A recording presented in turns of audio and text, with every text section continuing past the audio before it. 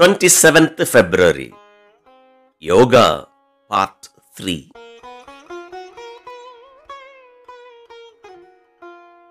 That man who frets and fumes over a given duty does very little work, whereas a man who calmly applies himself to work achieves much. The tiger is a powerful animal, but it cannot be yoked to any useful work because it is boisterous.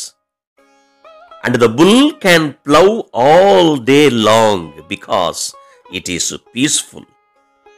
The restless man cannot do continued work. The man of poise turns out immense work. Equilibrium of the mind is verily yoga.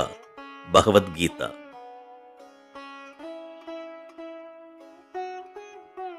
பணிச்சுமை என்னை அழுத்துகிறதே என பதறுகிறவன் பணியை செம்மையாக செய்ய இயலாது. மனதில் அமைதி நிலவினால் பணி நிறைய செய்ய இயலுகிறது. அமைதியற்ற புலியால் எந்த பயனுள்ள பணியையும் செய்ய முடியாது.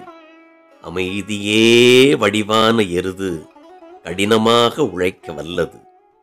மனது நடுநிலையில் உறுதி பெற்றிருப்பதே யோகா என்ற பகவத்கீதையை மேற்கோள் காட்டி அருள் விருந்து படைக்கிறார் ஸ்ரீமத் சுவாமி சித் பவானந்தர்.